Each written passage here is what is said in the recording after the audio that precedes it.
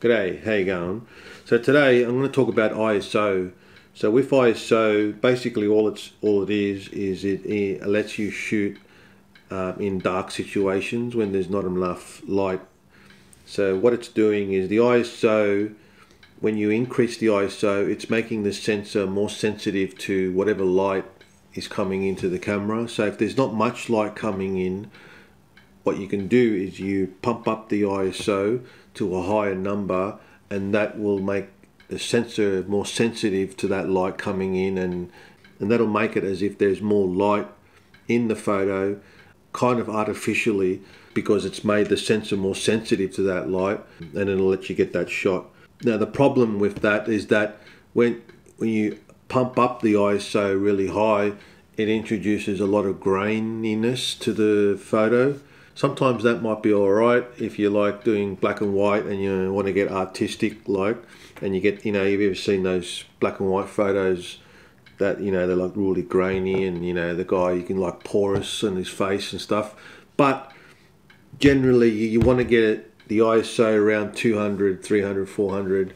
Anything under 1600 is a good ISO to make it so it's not too grainy when you're in the photo.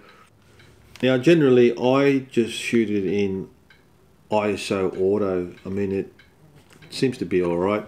There hasn't been many times where I've wanted to change it. Sometimes maybe when I want to like shoot at night, the moon, or some particular scenario where you need to, but in general ISO auto is easy and it works. There is one thing with ISO auto, is that out of the camera factory default, it'll only go up to 1600 ISO. So there's a setting in there which I'll show you to increase that ceiling. So when you take a photo, it's not going to stop at 1600. It'll keep on going, so you can get the shot. The main way to get into the ISO is to just go into the super control panel, and then in here you can change it auto, low, and then 200, and then the highest you can get is 25/600. Now in the menu system you can get into it via the custom menu, and it's under exposure ISO. So in here, ISO, that's just another way of getting to it. The step, all that means is you can step up in thirds, or you can step a full step in. So I'll show you. At the moment it's in 1/3, so it's got 200, 250, 320, 400. It's going up in thirds.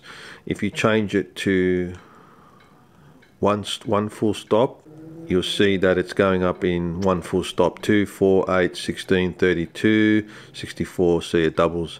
So that's one full stop of light. This one here, ISO auto, that just says where do you want the ISO auto to function, in the program, aperture and shutter, or in all, which will mean it'll also work in the manual. And the main one in here that you really need to look at is the ISO auto set. So what this is this sets a ceiling. Like what I said before, the out of factory default, the camera highest limit of ISO is 1600. Say you're at f1.8 and you want to photograph something, the ISO is 800.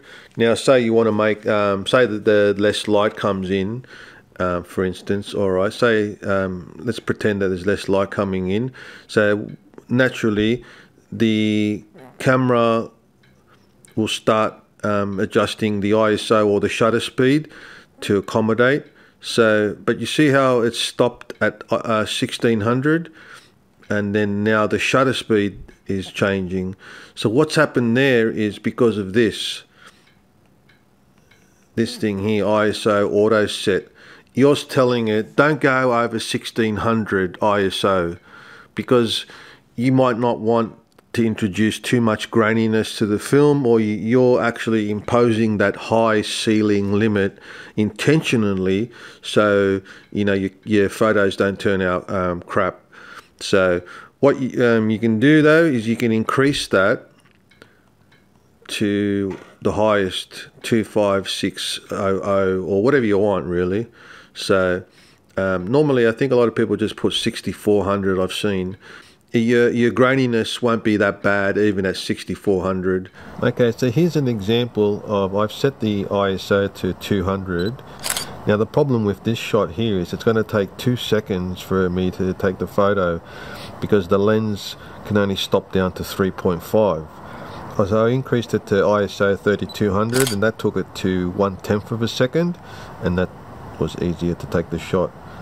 Okay, in this scenario here, I want to get the flower and the tree in the background in focus, so I really wanted to increase the aperture, but it's pretty dark out here, so I don't have a flash, so I'm going to have to increase the ISO. Now because I'm on ISO auto, at factory default it's only going to go to 1600, but I'm at f8 and it's saying 4 seconds. I'm relying on the ISO auto to pump it up, but it's capping at 1600.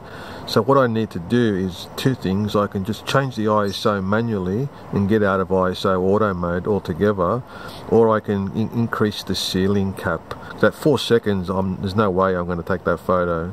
So I went to 25600 ISO, which is the highest you can go, and that reduced it down to 1/4 of a second. That was at f8.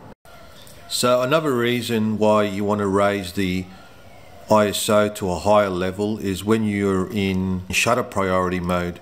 So if you want to freeze the action, then there's not enough light, it's too dark, then it's not going to happen because your shutter speed is going to have to be lower and you just won't be able to freeze it. So you have to raise the ISO. I've set it to 1000, which will be enough to stop Jerry. But the ISO, it's on auto and it only goes up to 1600. I'll be able to freeze the action, but it'll just be too dark. Jerry, hey, wait! Jerry! Ready? Go get him!